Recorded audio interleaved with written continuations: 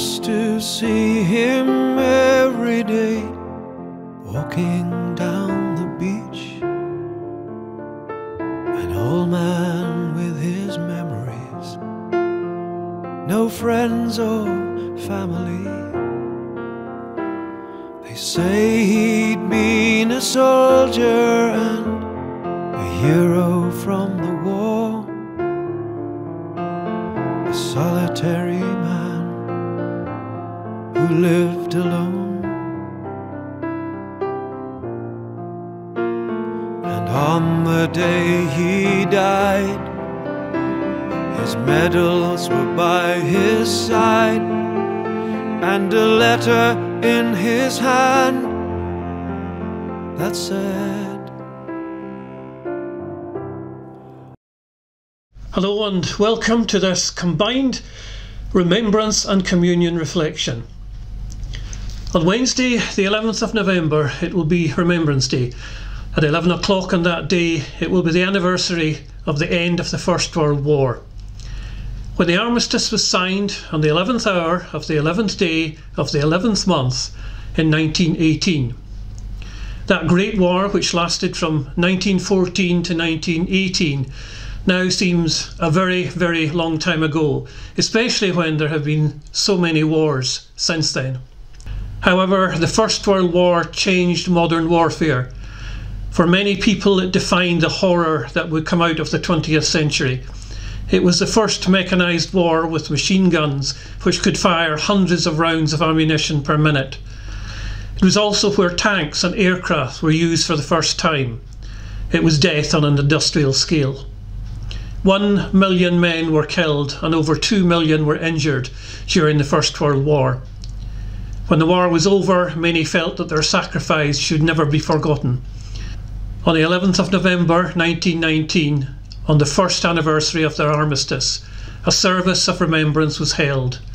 Since then, remembrance services are held annually around the world, commemorating British and Commonwealth servicemen and women who died in the two world wars and in later conflicts. The poppy was adopted in 1921 by the Royal British Legion as the symbol of remembrance. People had begun to wear a poppy after being inspired by the poem of a Canadian doctor, John McCrae, who had been present in France at the fighting. I will read to you now the very, very poignant poem, In Flanders Fields. In Flanders fields the poppies blow, between the crosses row on row that mark our place, and in the sky the larks still bravely singing fly, scarce heard amid the guns below. We are the dead, short days go, we lived, felt dawn and saw sunset glow, loved and were loved, and now we lie in Flanders fields.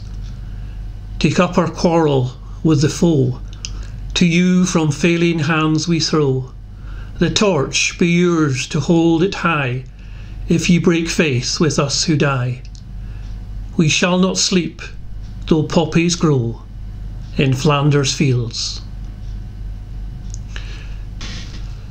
Two key things which happen on a remembrance ceremony, which is on the Sunday nearest to the 11th of November, this year it being on the 8th today. These are the reading of the exhortation and then a 2-minute silence. The exhortation is part of a poem called For the Fallen, written by an English poet called Lawrence Binyon in 1914. During the 2-minute silence, we stay silent to think about people we know or have heard about or who have had their lives affected by conflict. My own father was in the RAF stationed in Egypt during World War II, and my mother worked on the Jellicoe trains, which were regular direct trains from London Euston to Thurso, transporting Navy personnel and prisoners of war, where they were then taken on to Scapa Flow in Orkney. We can also think about people who are sadly fighting in wars today and how hard that must be for them and their families. Let us now take 2 minutes of silence to reflect and remember.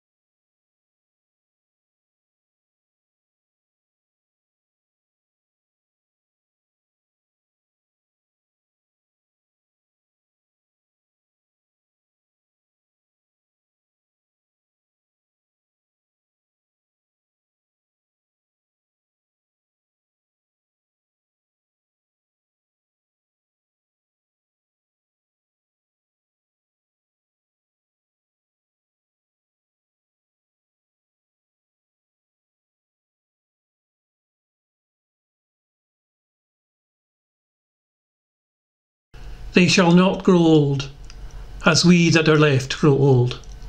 Age shall not weary them, nor the years condemn. At the going down of the sun, and in the morning, we will remember them. Now a remembrance prayer from Marcus Corna or Locum. Let us pray. Keep us, good Lord, under the shadow of your mercy.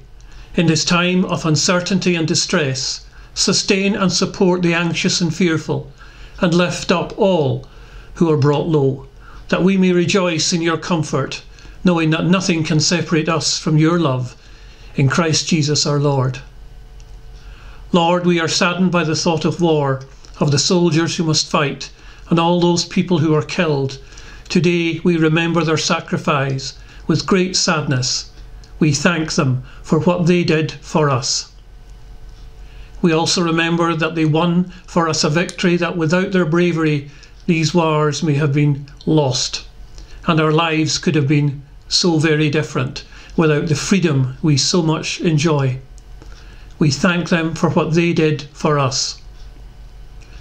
We are saddened at the thought of your suffering, that you too had to be a great hero and walk to Jerusalem, be arrested, tried and killed on that horrible cross. We thank you for what you did for us. We also remember that you won for us a victory. On that Easter morning you rose again and helped us to overcome our human nature so that we might rise again with you. We thank you for what you did for us. Amen.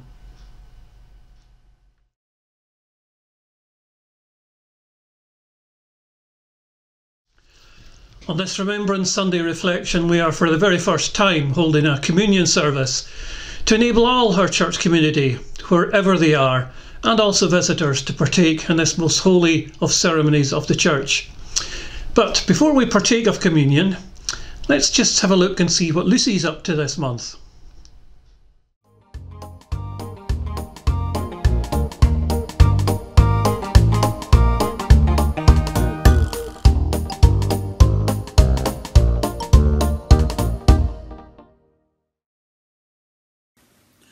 Lucy is at her school band practice. They are practicing for a special performance they are doing for Christmas. Oh, I think I hear her coming now. Hi, Grandpa. Hi, Lucy. How did the school band practice go tonight? At first it was awful, but then it got a whole lot better. Why was that? Well, everyone just did their own thing. It was a right old racket. It wasn't music at all. Doesn't sound good. No, it didn't sound good at all. It sounded like a group had got together and banged everything against the walls and the floor. I'm glad I wasn't there. As if I was, I would have had to turn my hearing aid down. Some were coming in too soon, or not at all. It was chaos. Didn't the conductor do anything about it? No, he was running late, so we began practicing on our own. Didn't anyone take charge? No one could, as no one listened to anyone. Maybe I should have gone after all. I would have made them listen. I'm sure you would. So, what brought the chaos into order then, Lucy? Well, there was this mighty clash of the cymbals, and everyone stopped what they were doing and looked round. And what did they see? The conductor was standing there, and he wasn't happy. But he soon got everyone into shape. Oh yes, everyone settled down very quickly. Good. He told us that to make music, there were two very important things that we all needed to do. What were those two things? One was that there needed to be good, clear communication between each other. What was the other one, Lucy? That we needed to work together rather than working against each other. Very good advice. So what happened next? He told everyone to listen to him, and he would show each one what to do and when to play. So he began. And did he communicate with words or with his baton? He was really good as he used his baton. He pointed to the woodwind section and they started to play. Then over to the string instruments. Soon everyone was playing their bit at the right time. And how did it sound now? It was wicked and in harmony. Just as it should be. We had much more fun playing. Great. See how much better it is when there is good communication and when people work together. Yes, I can see that now. You know, Lucy, it's a lot like how Jesus wants us to live. We often mess things up or try to do our own thing, but Jesus comes to help us. How can he help? Jesus, like the conductor, knows what the whole concert should sound like, and he communicates to each one what part to play. Cool. So instead of just focusing only on what we do, Jesus helps us to see the needs of the community around us. He shows us ways we can work together to show his love to all people. So cool. Let me put it another way for you. Okay. If you look at a jigsaw, you have one big picture, but it is made up of many little pieces.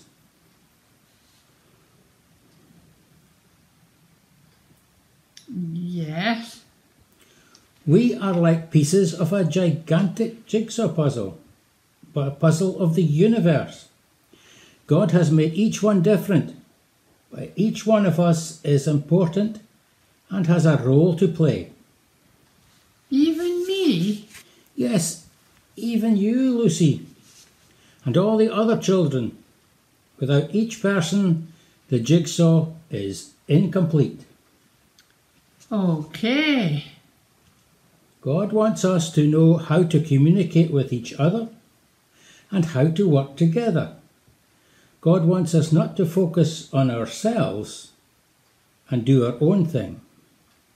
Got it. Great. Now I'm really looking forward to your concert at Christmas.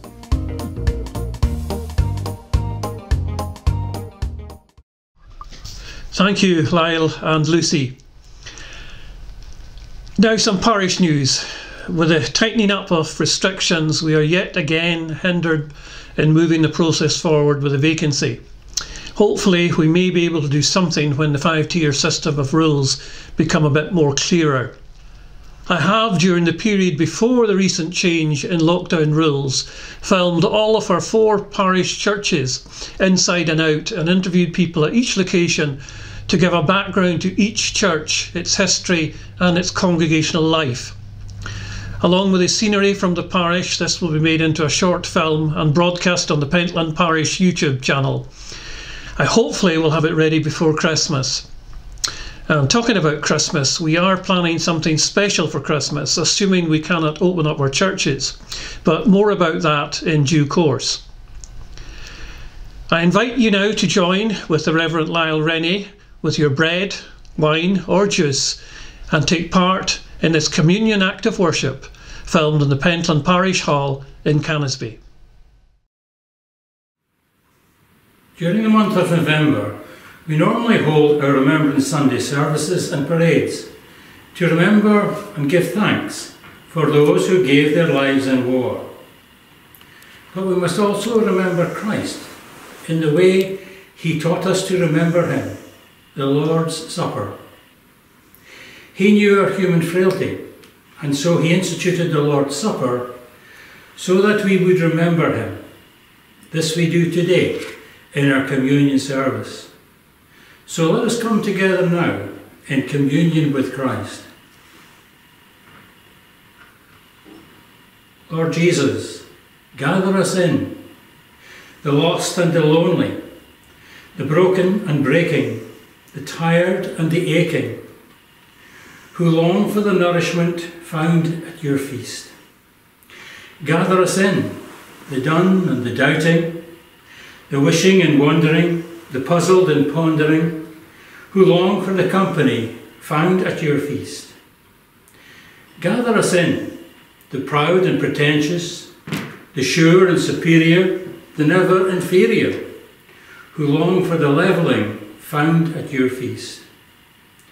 Gather us in, the bright and the bustling, the stirrers and shakers, the kind laughter makers, who long for the deeper joys found in your feast.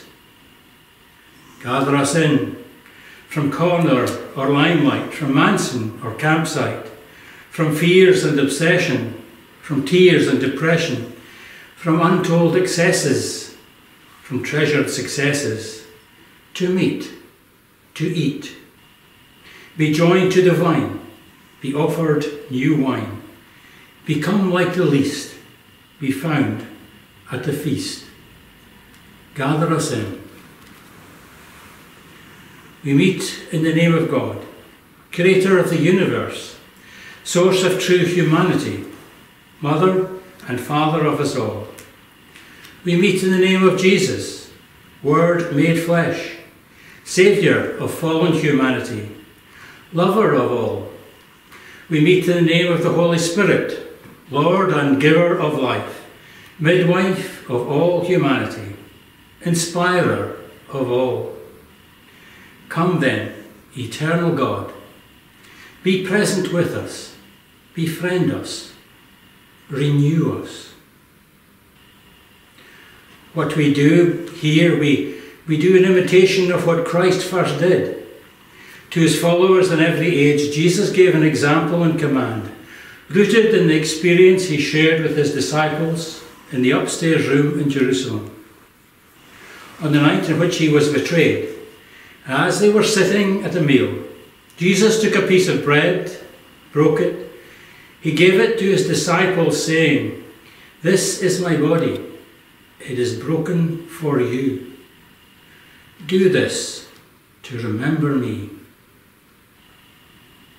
Later, after they had eaten, he took a cup of wine and said, "This cup is the new relationship with God, made possible because of my death.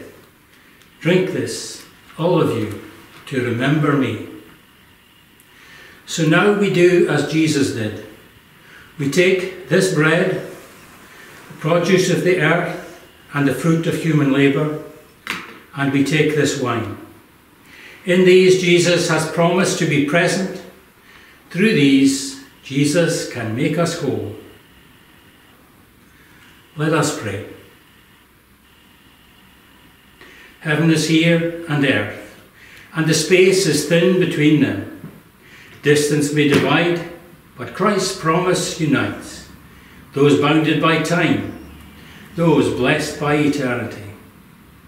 Let heaven be glad. Let the whole earth cry glory. Heaven is here and earth, and the God who made them is present. The Lamb is glorious, on the throne, sits beside us. The Spirit of God, the dove, makes her resting place among us. God inhales the breath of our prayers and spreads a table for our satisfaction. Let heaven be glad. Let the whole earth cry glory. Blessing and honour and glory and power be to our God for ever and ever. Amen. Among friends gathered around the table, Jesus took bread and broke it and said, "This is my body, broken for you." Later, he took a cup of wine and said, "This is the new relationship with God, made possible because of my death. Take it, all of you, to remember me." Jesus, Lamb of God, have mercy on us. Jesus, bearer of our sins, have mercy on us. Jesus, Redeemer of the world, grant us peace. This is the body of Christ, which is broken for you. Do this, remembering him. Let us take bread together.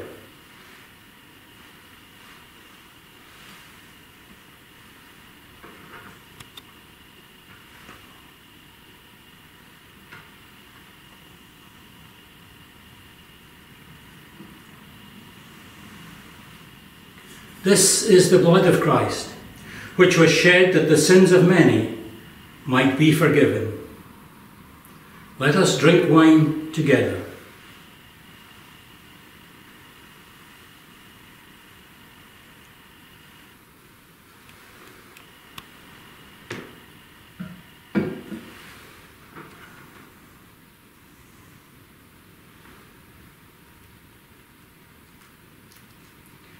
The peace of the Lord Jesus Christ be with you all.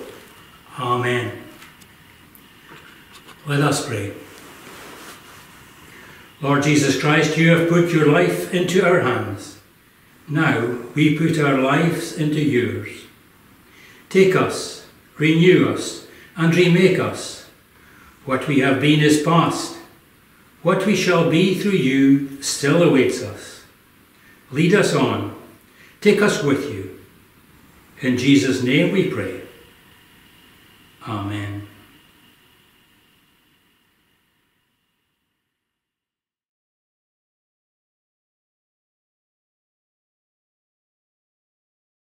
I have always been a soldier. I have served my king and my queen. Now I'm getting older. I can only dream when I make that final journey. I will turn my face to the sea. In this world of changes, please remember me.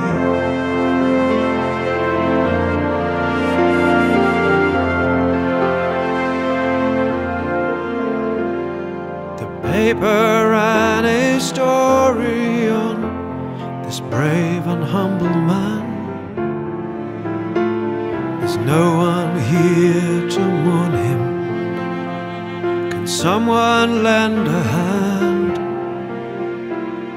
And on the day they brought him down to the place where he would lie, there were thousands on the street to say goodbye. And many more would go in the days and months ahead. Read these words in stone that said, I have always been a soldier. I have served my king and my queen. Now I'm getting older. I can only dream when I make that final journey. I will turn my face to the sea. In this world of changes, please remember me. In this world of changes,